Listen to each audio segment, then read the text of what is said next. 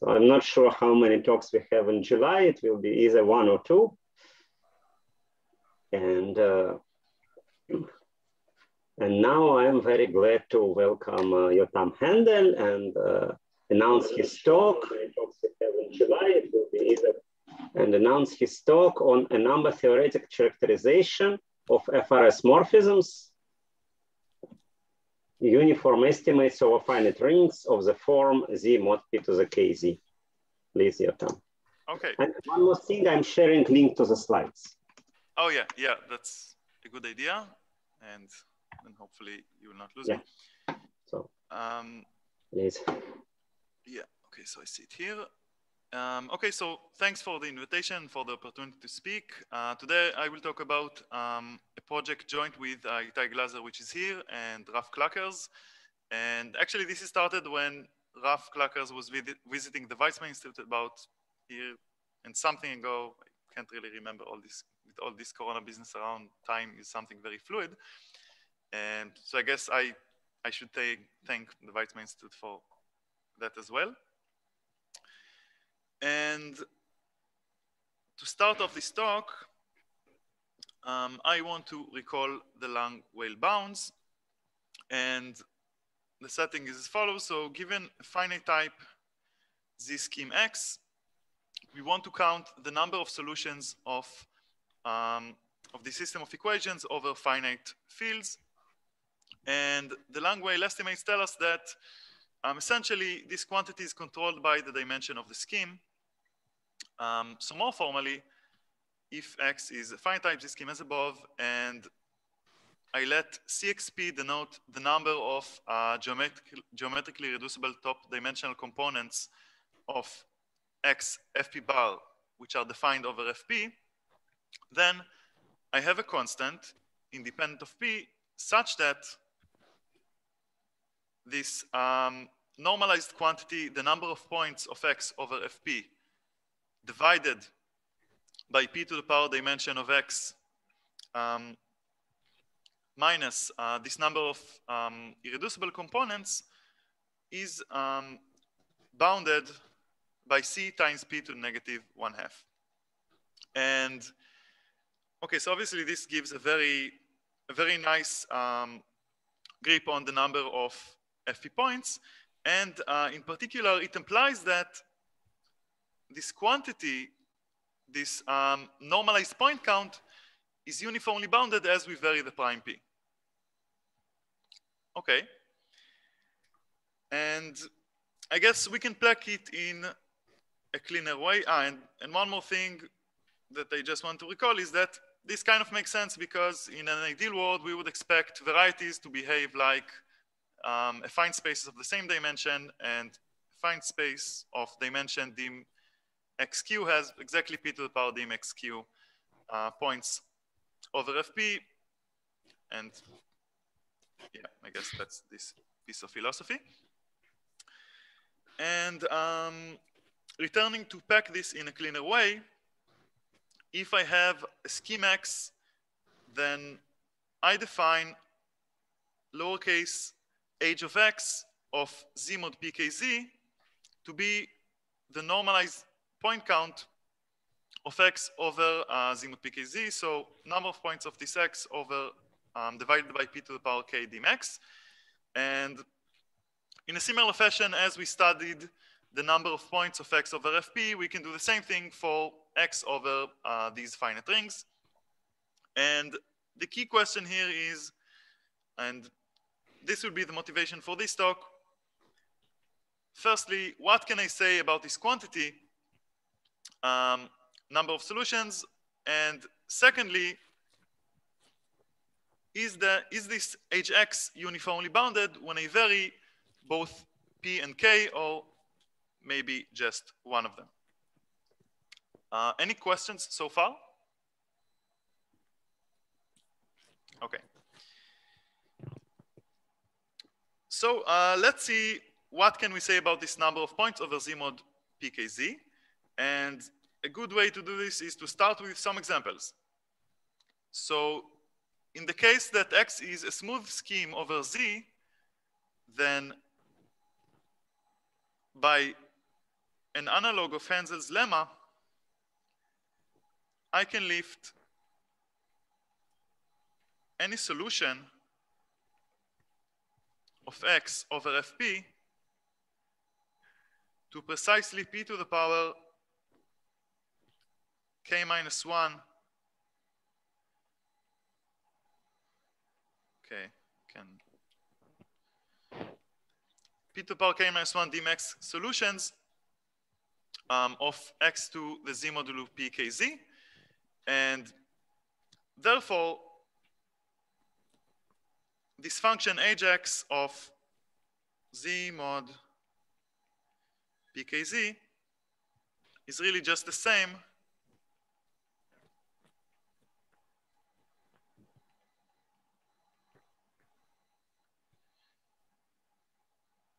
as this function ajax evaluated over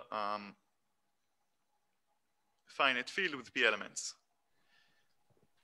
In particular, just using the Lang-Weil bounds, if I vary either p or k, then I get that this is uniformly bounded.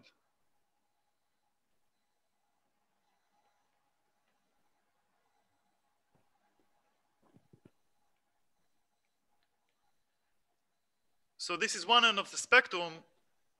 And if I go to the other extreme, I can take a very bad scheme, a non-reduced scheme, and say I take this one, z of x modulo x squared, then I get that the number of z mod, let's take z mod to the power z modulo p to the power twice k z just for simplicity, then there are p to the k such points, and since the dimension of y is 0 in this case,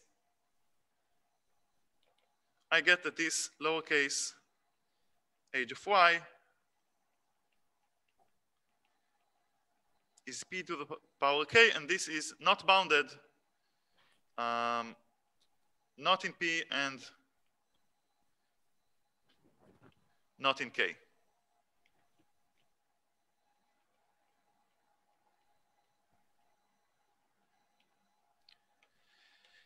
Okay, so on one hand, we have smooth schemes which behave very nice, and the situation there is exactly the same as the situation over finite fields, and we have very bad schemes, and there the situation is very bad. And in particular, this quantity is not bounded in either p nor k. And the question that one may ask is, can we characterize in some geometric way this property of schemes x such that this ajax function is uniformly bounded? Now, the answer to this question is positive. We can do that, but before I can show you how, I need another definition, and that is the definition of rational singularities.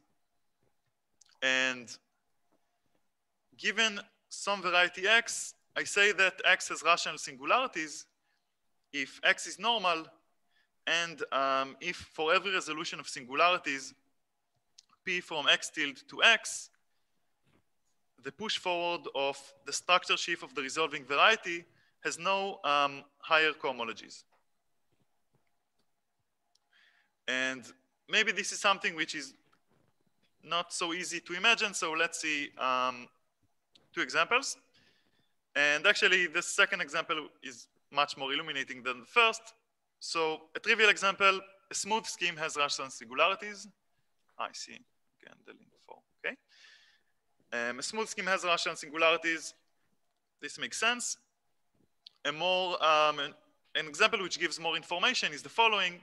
So consider the hypersurface defined by this sum of x1 to the power n1 all the way up to xr to the power nr. So this guy defines a hypersurface in r-dimensional affine space. And one can show that this guy has rational singularities if and only if the sum of these inverses is strictly larger than 1. And this in particular means that if you take something like x squared plus y squared equals 0,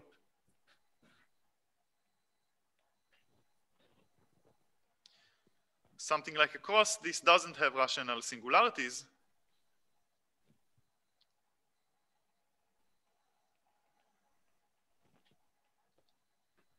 And as a more positive example, you can take something which you draw like a cone. If I choose my section properly, and this guy has rational singularities.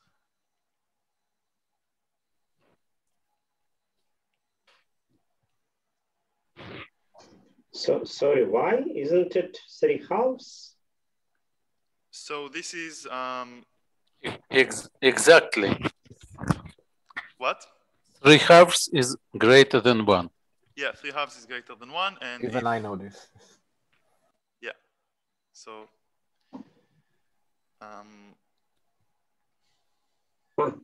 Okay, sorry. That's the criterion for having it. Yeah, has rational singularities if the sum of inverses is strictly greater than 1. And now I can state the result I was referring to, and this is a result by Aizenbud and Avni from 2018, and also it is supplemented by a result by Ty Glaser, which is here. And it says that if you take some finite type Z scheme X, and also you assume that XQ is a local complete intersection and equidimensional, then having a uniformly bounded normalized number of points when I vary over, so uniformity in both P and K, is the same as having rational singularities. And this is the same as this difference of normalized number of points over Z mod PKZ and normalized number of points over just FP being strictly smaller than some constant independent of P and K times P to the -1. And to summarize, this means that for local complete intersection varieties, having rational singularities is the precise condition characterizing varieties such that this point counting function is uniformly bounded in P and K. Any questions so far? Okay. So we can do this. We have this characterization in the absolute case, in the case of just a scheme. And now the question is, can we go further and generalize this to the relative case, to the case of a morphism, or the case of solving a system of equations with some parameters? And here we consider slightly altered version of this point counting function, and we denote it in a very similar way, like this x, y denotes, just tells that this is my fiber, and I want to study this function. And when I do this, I always assume that xq and yq are smooth, and for simplicity, I furthermore assume they are geometrically reducible. Okay, so let's start out with finite fields. And in that case, using a relative analog of the Lang-Weil bounds, one can show that the precise condition to characterize uniform boundedness of this function now in P and in Y is for phi q to be flat. And before I recall what is flatness, I just want to say one remark. In this talk, I only have like these FPs and Z to the Z modulo PKZ on this slide, just for simplicity, we do everything in the generality, in generality of just any finite field and any finite ring, which is a quotient of some ring of integers, but this is just a mess if you want to show it somehow. So that's the reason that here I'm only varying over this family of finite fields. And as I promised, I also want to remind that a simple characterization for a morphism to be flat, a dominant morphism, so Zariski dense image, it is flat if and only if the dimension of its fibers are all the same, and I also need some assumptions, say X and Y are smooth and reducible. So really having this quantity is uniformly bounded in Y and in P, if and only if all of the fibers of this morphism have the same dimension. Okay, so far so good. And I can do this for finite fields. Now I want to see what happens for the finite rings that we considered before, Z modulo PKZ. And from this theorem I showed you, you should be convinced that if I want to have any chance of uniformity in when varying over rings of the form Z modulo PKZ, I need to assume that phi is flat. And furthermore, I will assume a relative version of the notion of rational singularities. And this is something that I encode by the following notion. So if I have a morphism from X to Y between smooth varieties, I call it an FRS morphism. If it is a flat morphism and its fibers have rational singularities. So in a sense, the most simple-minded notion that you can define after moving to the relative case.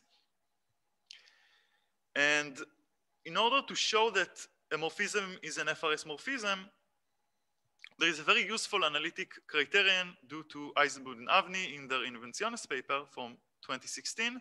And I have it slightly reformulated here. And it says the following. So say you have some phi from X to Y, as usual, morphism between Z schemes and X, Q, and YQ are smooth varieties. Then phi is FRS if and only if for every prime P, you have some constant, this time depending on P, such that for every number K and every Y, this normalized point count function is uniformly bounded, but this time only in K and in Y. And another equivalent condition is that, and this is actually the condition that one usually uses when you want to show that something is FRS, is that for any local field F, non-Archimedean local field F of characteristic 0, and any Schwarz measure, so any smooth and compactly supported measure on XF, the push forward of this measure has continuous density. So one can relate between the density of push forward of nice measures and this quantity here, this point count. And now the question that we try to answer is, can we render this constant CP uniform in P? Now, this is something which is not so easy in general, or maybe, okay, so maybe something that I want to say to give some context is that Igusa's conjecture on exponential sums really deals with rendering a certain, one can say, similar constant uniform in P. So this is some leap. And I guess to illustrate the situation, we will now draw a square. And I guess just to summarize, I can put here the criteria absolute and here the criteria relative. And here I will write non-uniform.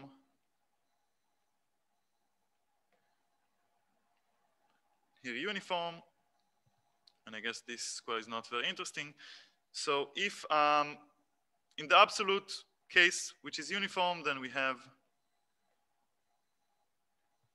the work I mentioned by Aizenbud and Avni, and this is from 2018. And in the relative but non-uniform case, so uniform in K and in Y, but not in P, we have the work of Aizenbud and Avni from 2016.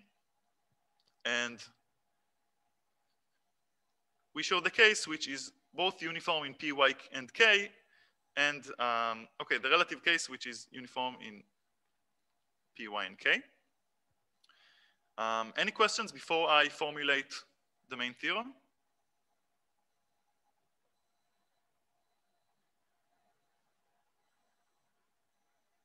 Okay. And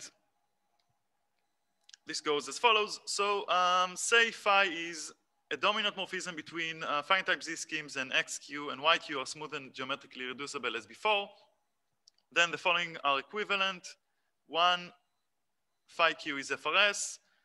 2, there exists some absolute constant independent of PK and Y such that this point counting function normalized, the normalized point counting function is uniformly bounded by C. And 3, this difference between these normalized point counting functions is bounded by some constant independent of K, Y, and P times P to the -1. So really, instead of the CP, we can now take just C here, and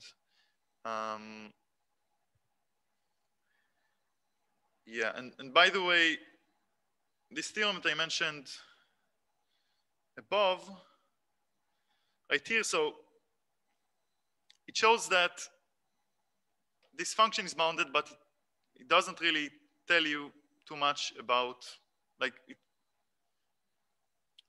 it's not as quantitative in the sense that you can't really say how the density looks like how this point count function looks like, or how this density looks like. Okay. Okay, so this is the main result that I wanted to present. And now, and one more thing I want to say is that we also proved some number of theoretic characterizations of some additional classes of morphisms. Okay, if this looks like something interesting, then I encourage you to go and check. And the rest of this talk, I will talk about the proof, and this will take us to talking about modular theory for some time, and hopefully I get to sketch the proof of the hard part of the main theorem. Any questions so far? Okay. So now we want to prove the main theorem. We have some FRS morphism. We want to show that the normalized point counting function is uniform in P, Y, and K. And because our morphism is FRS, it is in particular flat, and fibers of flat maps are local complete intersections. And furthermore, each fiber has rational singularities. So it puts us in the framework of the absolute case, and one can wonder whether we can just generalize the absolute case. But looking more carefully at the absolute case, we see that resolution of singularities together with a certain formula of the NEF are used very heavily, and this doesn't have a relative satisfactory behavior. And this formula of the NEF, so it allows you to calculate the number of Z mod PKZ points of a scheme using if you have a resolution singularities and use the resolution data and some point count of some constructible sets over FP to calculate the Z modulo PKZ points of your scheme. And this doesn't move too well to the relative analog. And therefore, in order to show uniformity nonetheless, we use model theory. And the philosophy here is that many of the functions, both in representation theory and in number theory, are not some functions that you take off the street. And more precisely, many of them are defined by a certain first order language. And I guess here I have the language of rings, for example, and it contains symbols for constants 0 and 1, and symbols for binary operations, also symbols for variables, and also all the logical symbols, so and or and implies and all quantifiers, and so on. And given some language, we can write some formulas and then evaluate these formulas in fields to get some sets. So for example, I can write the formula psi of y. Let's say there exists x such that x squared equals y. So this defines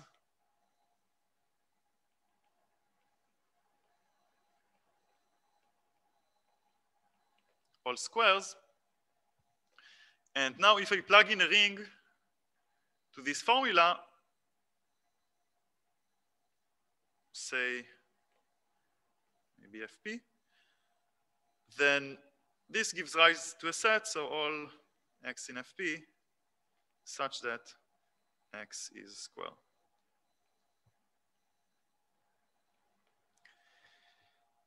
And in the language of rings, I can more or less express all of algebraic geometry, or certainly a very large part of it.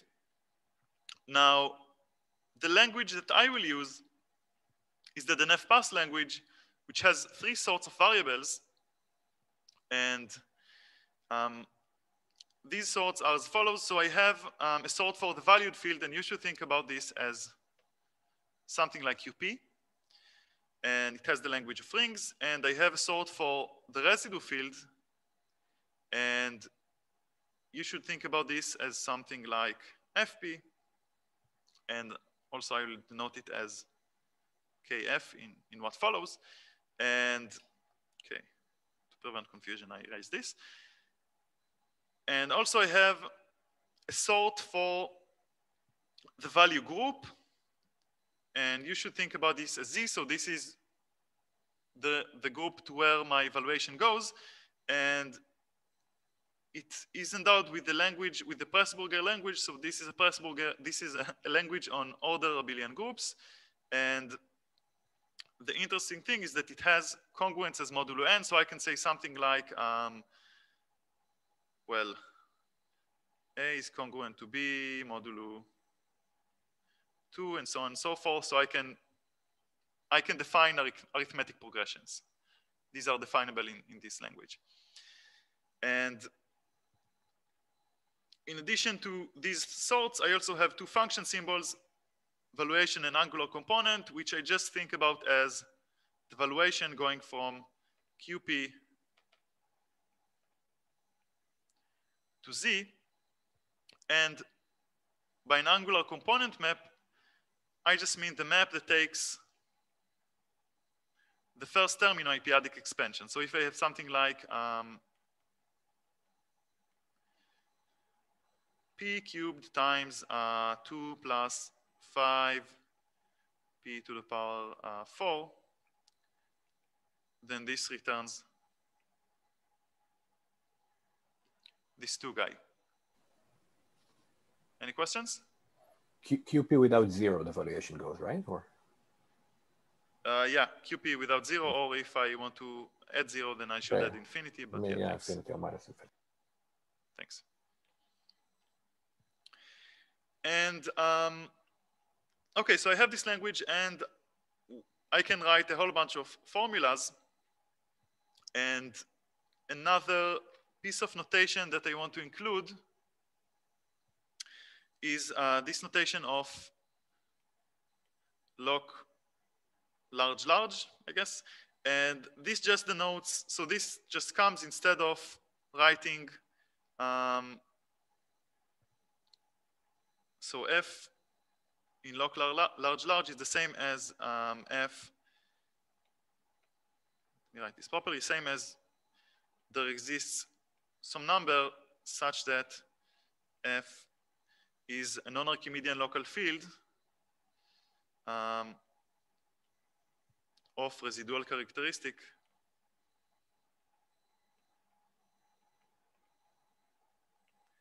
larger than m. And the reason that I take this notation is because usually you want to consider non-Archimedean local fields with residual characteristic large enough, but this large enough changes as I prove things, and it grows larger and larger. And instead of doing all this bookkeeping on this m, I just have this piece of notation. And now I'm ready to define definable sets and definable functions. And if I have some field f, then I denote by kf its residue field, and by qf the size of this residue field. And now I say that a collection x of subsets of f to the power n1 times kf to the power n2 times z to the power n3 is a definable set if it is defined using one LDP formula. So this is something like the collection of all squares.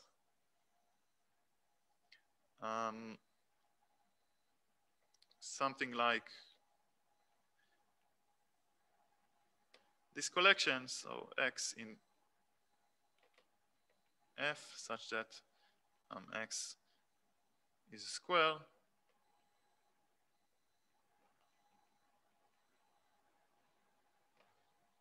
this collection forms a definable set.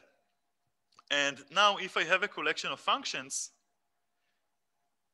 then I say that it is a definable functions, a definable function from a definable set x to a definable set y, given that the collection of its graphs is a definable set. So if I have this ff from xf to yf, I can consider the collection of graphs.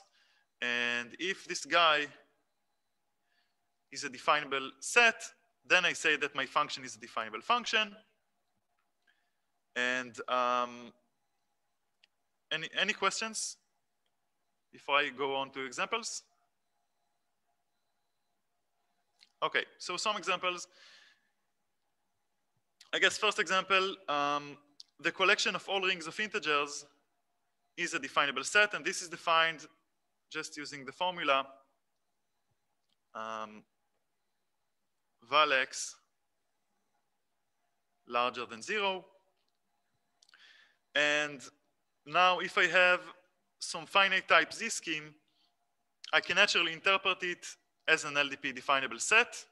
Just I have some system of equations and I can solve it in any field that I like. And in addition, I can also do something as follows. So I can take a definable set where xf is given by the valuation is congruent to 0 modulo 2, and the angular component is 1. And in that case, I just get something of the form. So if pi is a uniformizer, I get pi f to the power twice k times 1 plus pi OF. So this is something which is definable, some piece of periodic space. And these are definable sets. And some examples for definable functions are as follows. So I can take a polynomial, the valuation of a polynomial, and the angular component of a polynomial.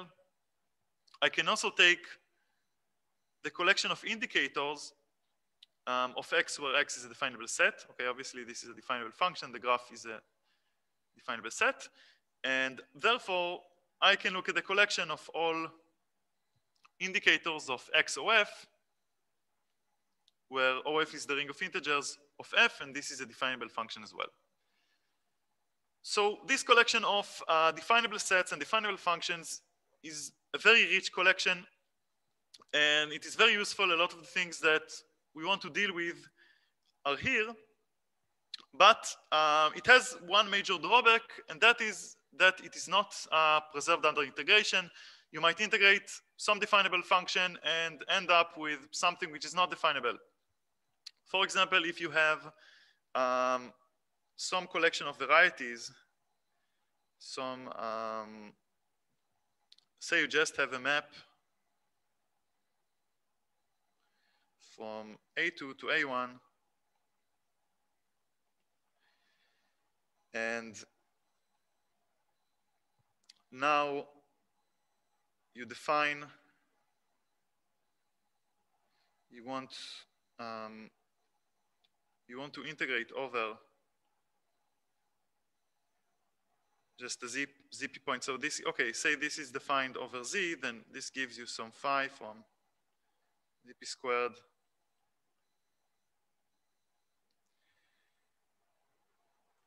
to ZP, and then if you have some measure here, say even just a full measure here, you can push it forward,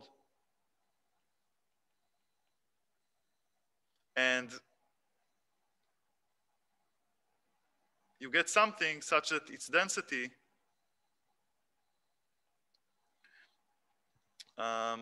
is defined as this integral.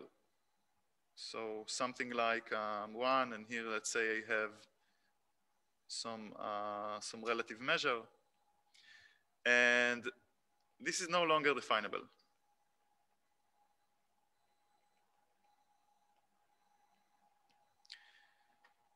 And for that reason, I need to define a slightly larger collection of functions, which I call motivic functions.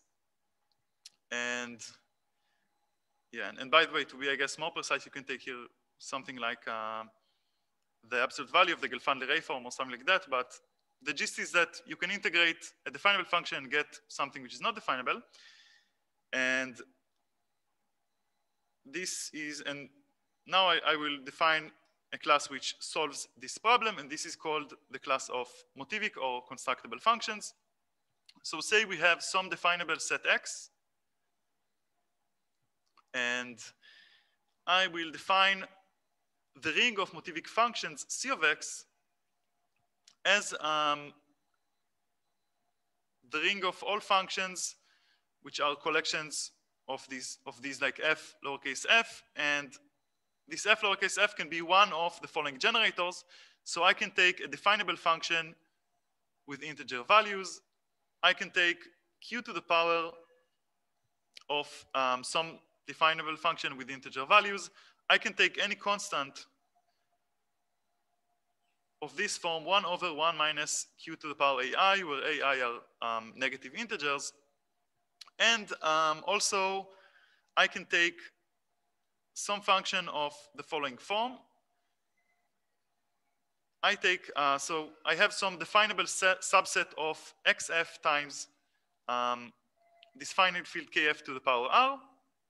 And then I just take the fiber over a given x to be all y in kf to the power r, such that xy is in ZF, and then I count the number of points that I get here. So really this is my way to, I guess, to put arithmetic into the picture, and this generator is all about counting points over finite fields. And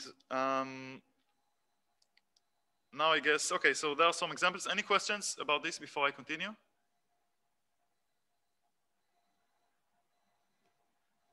Okay, hopefully this is not too confusing. Okay, so some examples. Firstly, any of the generators I've mentioned above is a motivic function. And also, if I have some morphism from x to y, and I take this normalized point counting function, but say over a finite over the residue field, then this collection forms a motivic function as well. Actually, even if I take it over finite rings instead, like over something like OF modulo maximal ideal to some power, then it will still be a motivic function, but just for simplicity, because this like HXY was just the size of the fiber normalized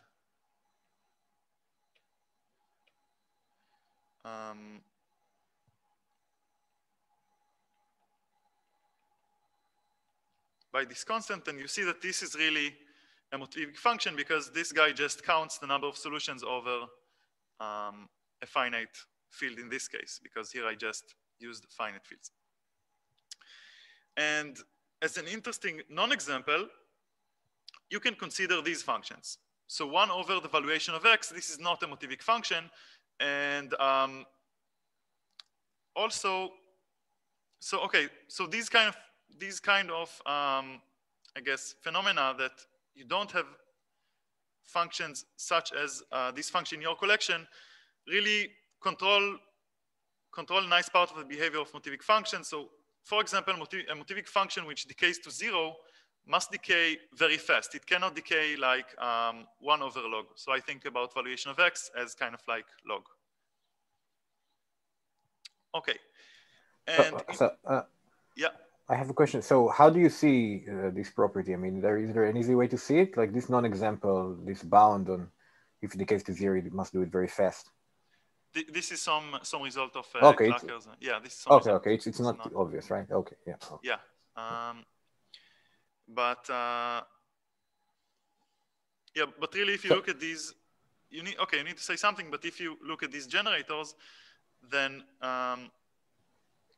you really see that the thing which controls the decay is more or less these functions. Because if you plug in some field f, and you want to see what happens as x goes to infinity, say x is your variable, then these guys are definable, so they can't really decay to 0. Like they can do a whole bunch of other stuff, but they can't like.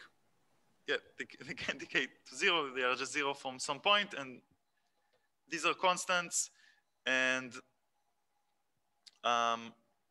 also these are discrete, right? Like these are point counting functions. They are either they are integer valued. So really, these are the guys that control this decay. And well, exponentials decay very fast. That's the. Okay, thanks. And okay, so in addition to this ring of motivic functions, we also define a ring of a ring of some functions we call formally non-negative functions. The definition itself is a bit technical, but really these are very close to just motivic functions with non-negative values, and you should think about these in that way. And I guess one of the most important properties of the ring of motivic functions, which I have mentioned, I guess, a couple of minutes ago, is that this is a class which is preserved under integration. So both motivic functions and this C plus X, formally non-negative motivic functions, both of them are preserved under integration. So say I have some function f, and say I integrate out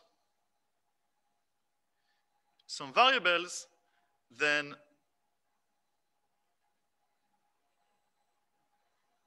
given some conditions, say that whenever I plug in x inside F here it is L1, I get that I have another motivic function which equals this integral.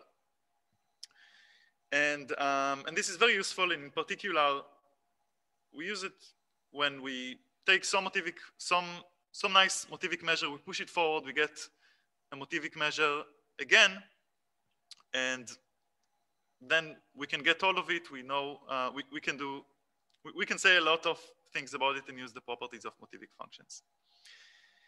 And okay, and this brings me to the second theorem that I wanted to show. And again, jointly with Clackers and Itai Glaser. And it says that if I have some formally non-negative function f on x times w, and here both x and w are definable sets, then I have some constant c such that, some constant and some formally non-negative function g such that for any field of residual, any non-Archimedean local field of residual characteristic large enough, and any x such that this f function as a function of w, so if I really just like fix x and let w vary, then this guy is bounded on, so really just something like that. If this supremum is finite, then GF approximates the supremum of f of f. So in general, if I have some motivic function, I take its supremum over one of, I guess, the variables, I can get a function which is not a motivic function anymore. I guess a simple example could be something like the maximum between x squared and y cubed. This is not inside, so think about it as a function which goes from z times 2 points into z, and because in the value group variable I don't have multiplication, then this is not a definable condition. So if I take the maximum of these two guys, I get something which is not a motivic function. And this theorem here allows us to approximate the supremum of a motivic function by another motivic function in a very tight way. And this is analogous to a certain result of Clackers, Gordon, and Chalupchuk in the case where we consider all motivic functions and not formally non-negative, and there they show something similar, but they have another absolute constant which has to appear there in the case that we consider all motivic functions. And using this theorem, we can prove our main result. And before I move on to the proof, any questions so far about this theorem? Yeah. So was there for me? What? Okay. You said yeah, but maybe other people also raise their hand. No, I okay. Okay. So in this theorem B, the constant C, is it explicit in terms of, I don't know, the complexity of F? So this is a very good question.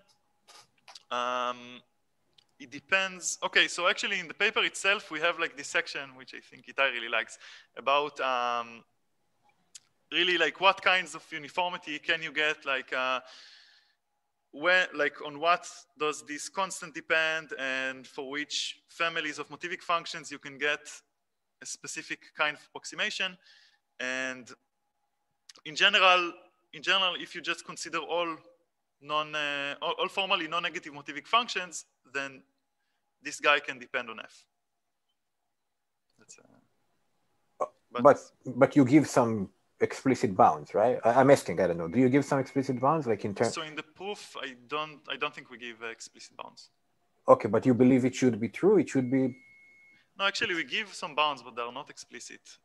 They depend on some, if I remember correctly, some finite set that we get through a different lemma of Clackers, Gordon, Chalupchuk. What was your question? Is it again? I don't know. I think maybe I'm wrong. That for these formally positive definable functions, you can talk about the complexity of a function, right? So from f you get some number, right? Some positive number, and then one may ask, like, okay, if say your f is not too complicated, then maybe your approximation can be better, right? Or what's the asymptotics of this maybe, yeah, bound in terms of the complexity? Or okay, never mind. That's like an Yeah, aside question. I think it should be something like this. Yeah. But it should be what? Something like the statement you said should be true, but you need to say precisely what complexity means. And, yeah. But in general, it's not an absolute. Okay. Thanks. Yeah. But yeah, but okay. So we can talk more later, and I can send you to the section with your name on it, I think, if this is interesting for you. And okay, so now using this approximation of Suprema result, we can show the main theorem. And so if you recall, the theorem was that being FRS is the same as having age x, y of z mod pkz bounded when we vary over the fiber y over p and over k.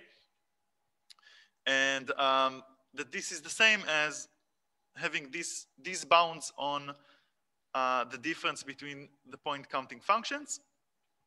And the hard direction to show is that FRS implies something, and in the paper we show more or less this implication, but here for simplicity I want to sketch the direction. So this was 1, this was 2, this was 3. And I want to sketch the implication. 1 implies 2, and this means that, say your morphism is FRS, you want to show that the normalized point counting function is uniformly bounded in p, k, and y.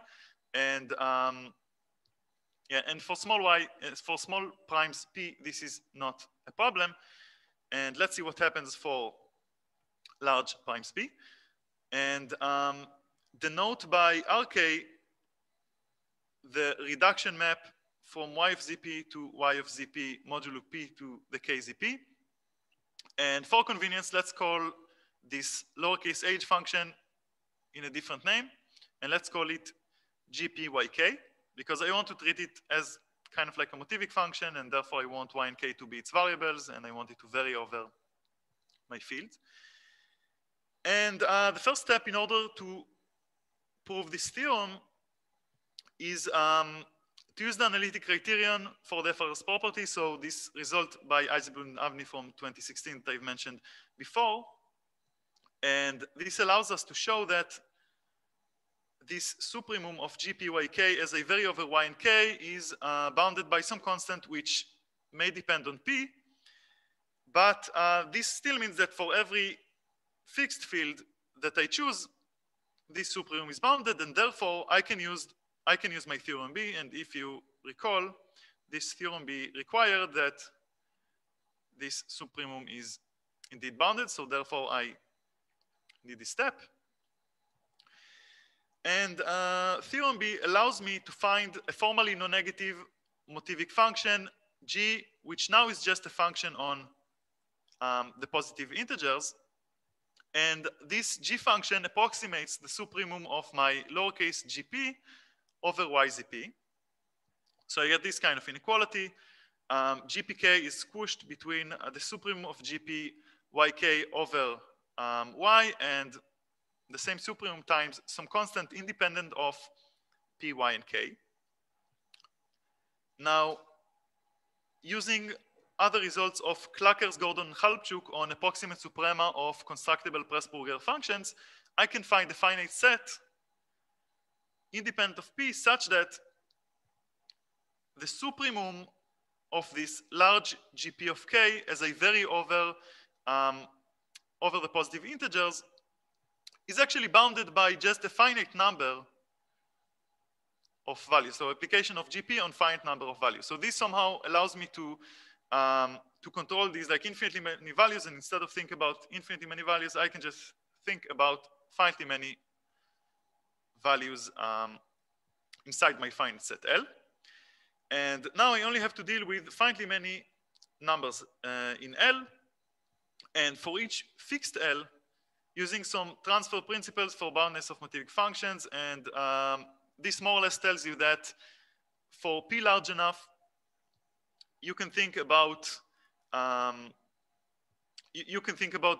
Z P mod PKZ points as the same as FP T modulo T to the power K points. So it allows you to move from QPs to FPTs, or not QPs, but okay, finite rings of the first form to finite rings of the second form.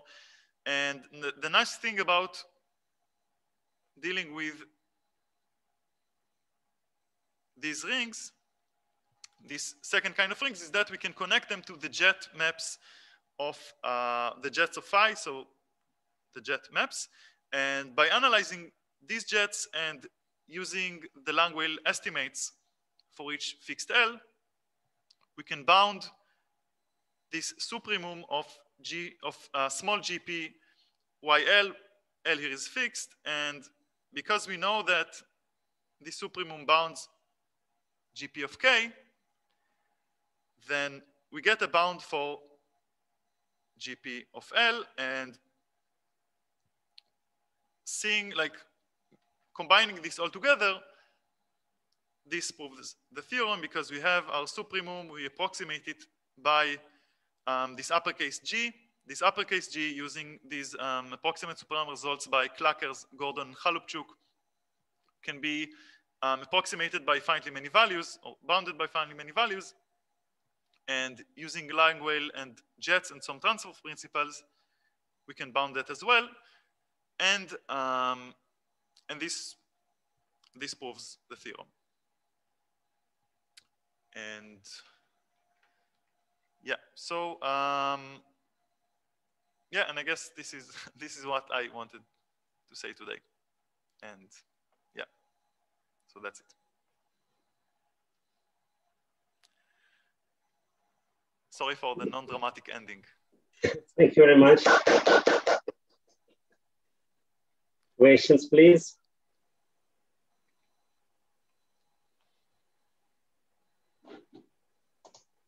Yeah.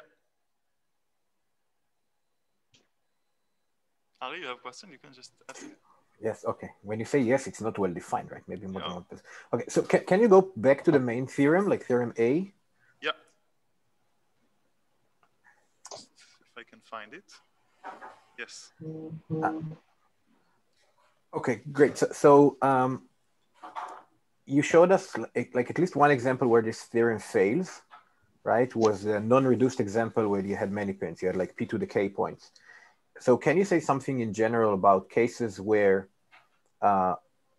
this theorem fails? So for instance, in 2, you can say something quantitative about how badly it fails, right? How big, yeah. So okay. how too many points you have. And then I don't know if it makes sense, but can you say something quantitative about how far from being an FRS morphism can be? Yeah, so these are excellent questions, and actually, yeah, so we say a bit more, and this is a bit related to the remark I had here about epsilon jet flat and E-smooth morphisms, and really we give a similar characterization for, so, okay, so these epsilon jet flat maps, I can define a map which is epsilon flat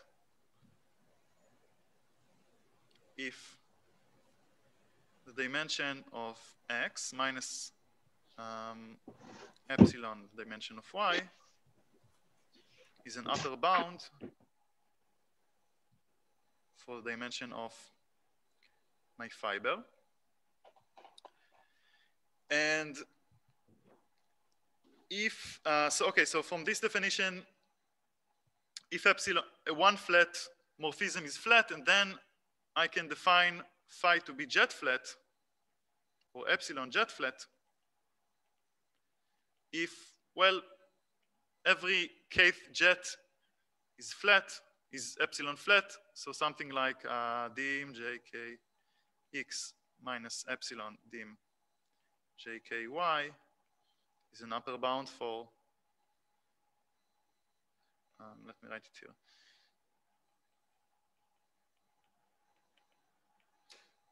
An upper bound for the dimension, should write dimension here, of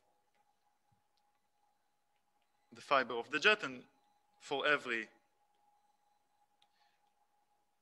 jet. And the reason that this actually comes. So what's K? So K, so phi is epsilon K jet flat? What's K? So for every K. For every K. Okay. Yeah, like these jets are something like a Taylor approximation from of order K, and I say that phi is epsilon jet flat. If for every K I have this boxed inequality. And the reason that this comes into play here is that actually, if you're FRS, then you are one jet flat, sorry.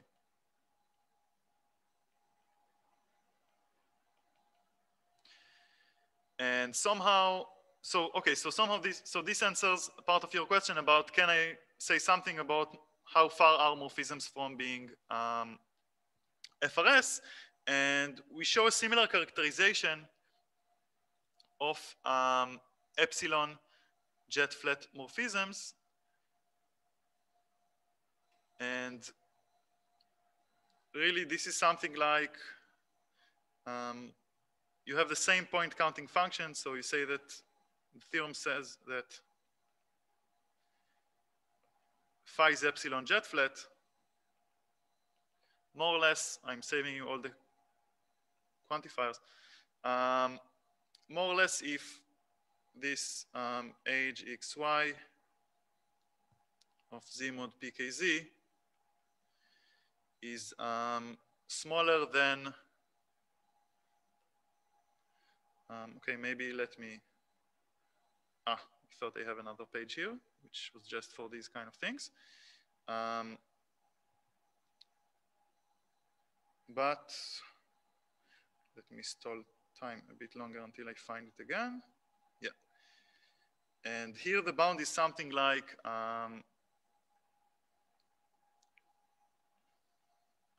q times k1 minus epsilon times dim y, but also we have a factor of polynomial of k and a constant. So this is something like something bounded by also something logarithmic. And this is one thing. Another thing is smooth. So Yotam, this factor is in the exponent, right? No. This, okay, so I should write it in a better way. No. Yeah. This factor is just here. Something like that. Again, when you plug in epsilon equals 1, you need to get a constant, no? So when actually when you plug in epsilon equals 1, you don't get a constant, but you get you get a constant for every k. But one jet flat is not FRS. It's something slightly weaker. So actually, this means that more or less this function explodes, but only logarithmically. And okay, so but to answer the question, yes, we can say stuff about when, like how far is a morphism from being FRS, and also we can say, okay, say we have a morphism which is FRS, can we give better bounds depending on,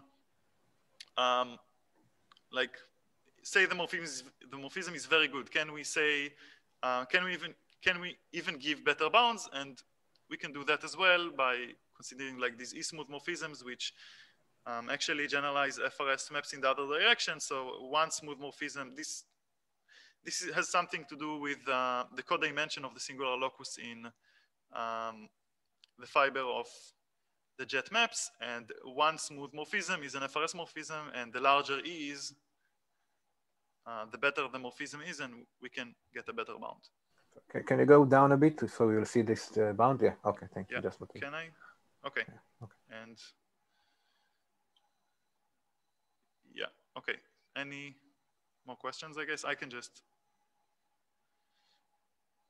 yeah, so this is the bound I was referring to.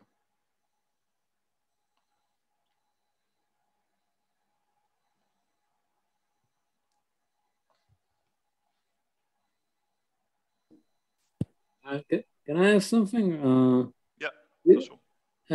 Is there like a typical application of this kind of relative setting where you, I don't know, you go from a fiber that you have a good bound into a different fiber and you learn and you get a better bound or something like this?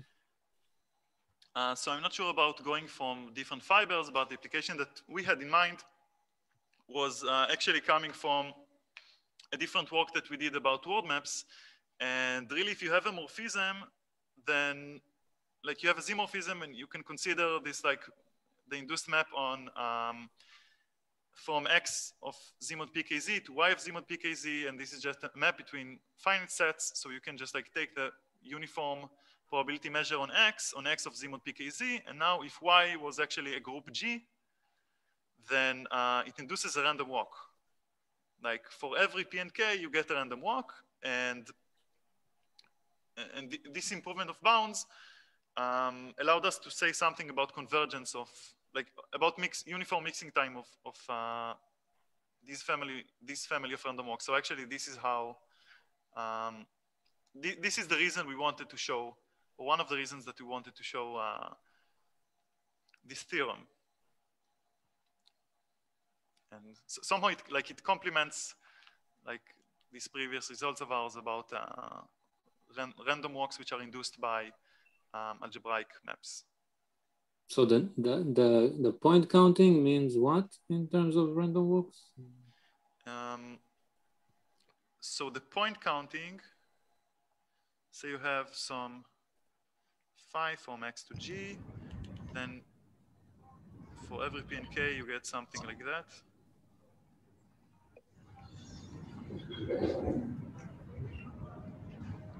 And now if you take the uniform probability measure here and you push it forward, then for every point the density of this push forward measure will just be the size of the fiber, normalized, okay?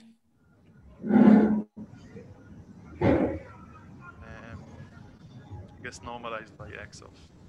Okay.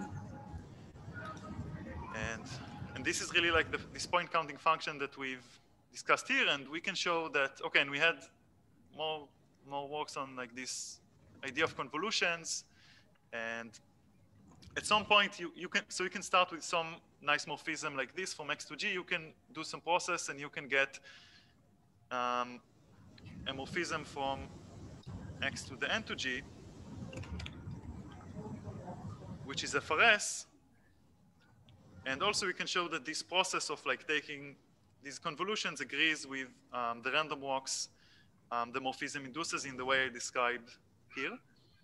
And then if this guy is FRS, then this really means that all like this density is really uniform in the fiber and in P and in K.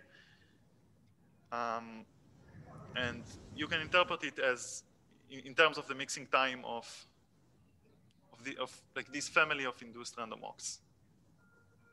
This is clear, or should I elaborate? More or less. Thanks. Can I also add something about this? Unless there are more questions.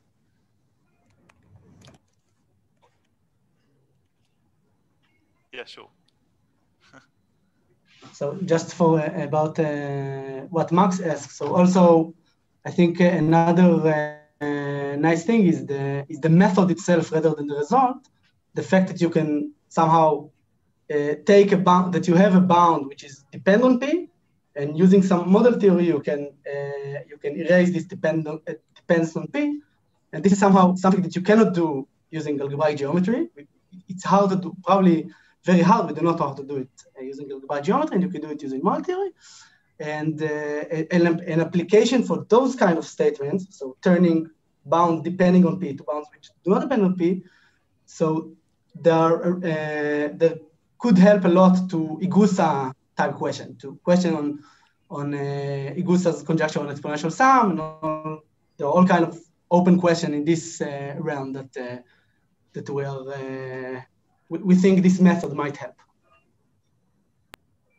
Yeah.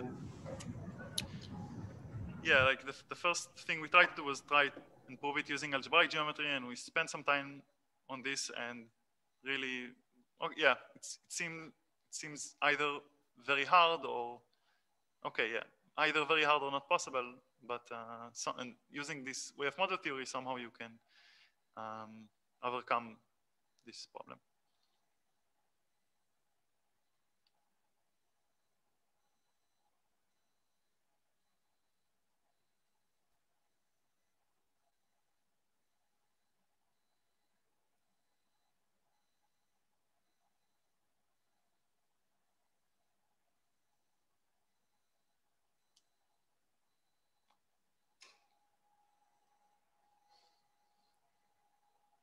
Okay, yeah, and I guess this is all I had to say. Great, thank you again.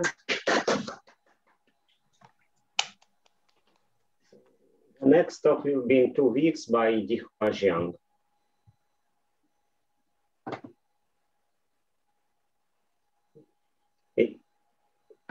Eyal, are you saying something? No. I just have to hear. Okay, no problem.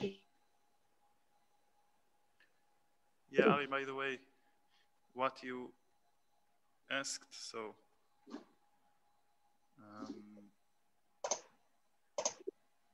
think it's here. Yeah, so like we really had this discussion. So it was a really cool question because we really had this discussion about how, like, what does it mean to approximate in terms of how well can you approximate your family of functions if you restrict it in some way. This is So you ask these questions, like what kind of behavior of C you can expect, but you ask the questions, right? You don't give answers, or you give it later. Yeah, I think there are some answers, right, Itai? But not for all. For the specific, so we know how to show that there is no absolute constant, like there's no universal constant for all motivic function in the world. This is just if you look at the proposition 3.6 downstairs a bit. Yeah, this one. There is if you take x, the maximum of x squared, y cubed, z to the 4th power, and so on, z to the 5th power, and so on. Okay, but can you go back to the types? Because you say it's type 3, so type 3 is universal. Yeah, okay. Type 3 is a universal constant, and it's basically nothing. So formally non-negative motivic functions do not satisfy a bound with respect to universal constant. And you can actually construct functions which gives where the best approximation possible is using a constant which is 1, 2, 3, 4, and so on. But the question you ask is really, really good because those counterexamples come with more and more variables. Like the counterexample which gives a constant of m is with m variables. Yeah. And I think also we discussed this a bit with the Raf Clackers as well. And I think there is a chance if you need to define exactly what is the complexity that you want, what is bounded complexity, but some sort of this statement should be true that if you bound the complexity of the motivic function in some sense, you get. So, for instance, in your application to these warring type problems, these mixing time of groups. So, if you fix a group, then can you give like explicit bounds, or? It's an interesting question. Okay. Okay. Yeah. Okay. Thanks. Very cool. Thanks for coming. So, Yotam, I have a very naive question. Yeah. Can one very vaguely interpret what you taught us in the following way? The Aizenbud Avni theory gives us some bounds, but they are not uniform. So you improve them first by making more explicit bounds, and then you use logic to say that the bounds you show are actually even more uniform than it seems because of some logical or model theory. Yeah, I think one can say that. I think that somehow it really I think about it as both generalizing like these two statements that I showed, and yeah, here when we improve, like the improvement on this theorem is really just by making this guy uniform, but this theorem, this like 2.4, doesn't have a statement of this form. So yeah, like the bounds are more explicit, and in the absolute case, like, and if you consider the improvement from the absolute case, yeah, I think this is it. Then yeah, you have very similar bounds, but they are just not uniform. Like there is no fiber, just the scheme. So I think seems right. Itai, you agree? Yeah, I mean, it's okay. I think the way I like to think about it is like that you have a machine. This model theoretic framework gives you a machine to translate non-uniform bounds over, like you have bounds which are uniform in Y and in K, but not in P, and you have, which comes from Aizenbud and Avni, and you have bounds which are uniform in Y and in P, but not in K. And this is by applying Lang-Weil estimates to the jets. And the model theory allows you to somehow take these two statements and make them, it's impossible to get a motivic function which has those two kind of uniformities, but which are not uniform in themselves. This is somehow the idea. So it actually tells you that the same bounds are already uniform, you just didn't know about it before using model theory. In some sense, I mean, you don't have an explicit, the bounds, in some sense, yeah. Yes. Yeah. And, okay, thank you. Yeah. And also maybe one last word is that Rami really likes this philosophy that there are some tools which they always seem to solve the same problems, and these are like model theory, resolution of singularities, and D modules. And somehow these are very different, but they can, in many cases, they are used in different ways to solve the same problem. So this is also some of the... How are D modules related? What do you say again? How are D modules related? So also you can also use D modules on, I think, like analytic attenuation of like x to the lambda types. Okay, I don't remember, but you can think of the integral of x to the lambda of the f to the lambda, where f is a polynomial and lambda is some complex number, and you can try to analyze it using D modules, using resolution of singularities, and using model theory. And there are three approaches that are somehow connected together, but they give similar solution. And here it's somehow it's a use of model theory that does not have the counterpart, does not have the algebraic geometry counterpart somehow. So this is, I think, yeah, and it started, and what Rami and Nir did in their paper was using resolution singularities, but it didn't work in a uniform way because of like some bad behavior of constructible sets with respect to taking points over like Z and ZP, but you can solve the same problem in a relative, also in the relative setting using model theory. So this is also an example of like these two different tools solving things in somehow in the same zip code, problems in the same zip code. Okay. Okay. Nice seeing everyone. Bye-bye. Yeah. yeah. Wait.